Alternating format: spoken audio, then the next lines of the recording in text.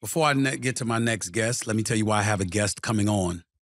Because on Thursday evening, February 8th, in downtown Los Angeles, outside the Crypto.com arena, the Los Angeles Lakers will be unveiling a statue of the late, great Kobe Bryant. For those of you who are unaware, just to make sure I get the record straight, other sports icons with statues outside of the Crypto.com arena, former Lakers, Elgin Baylor, Shaquille O'Neal, Kareem Abdul-Jabbar, Jerry West, and Irvin Magic Johnson.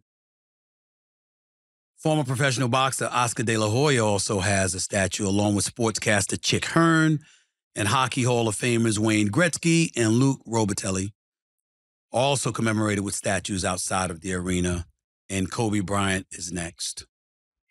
Kobe Bryant, as you all remember, January 26, 2020, died in a helicopter accident with his 13-year-old daughter, Gianna, and 7 others.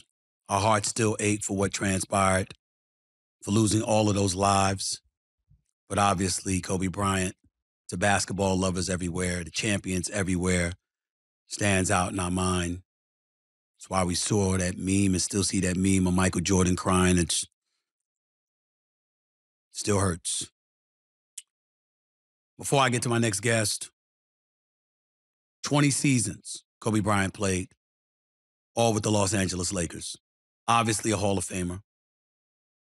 4th all-time in career points at the time of his retirement with 33,643 career points. As of this moment, he's still 4th all-time. Actually, he was 3rd all-time at the time before LeBron elevated. But it's now LeBron, Kareem, and Karl Malone as the only players who've scored more points than Kobe Bryant in NBA history. Named to the NBA 75th anniversary team, the MVP of the league in the 2007-2008 season.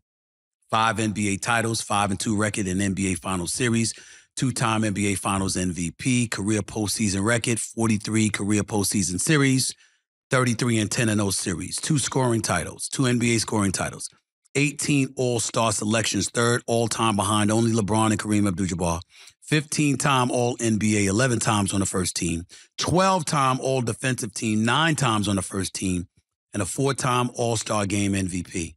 In case you were wondering why this statue is being erected to begin with, you now know why. One of the other things that we have to remember is that Kobe Bryant once scored 81 points in a game. He did this in 2006, in January 2006, going up against the Toronto Raptors. His 81-point game, in comparison to the current explosion of individual offenses in today's game, Kobe Bryant 6 times scored more than 60 points 18 years ago. In that game, he was guarded by Jalen Rose, amongst other players. Needless to say, it would be a perfect opportunity to speak to somebody that had to go against him that day. And who better to talk to than a man who would arrive as the coach of the year the very next season, who was coaching the Toronto Raptors in that particular game. The one and only Sam Mitchell, former head coach of the Toronto Raptors.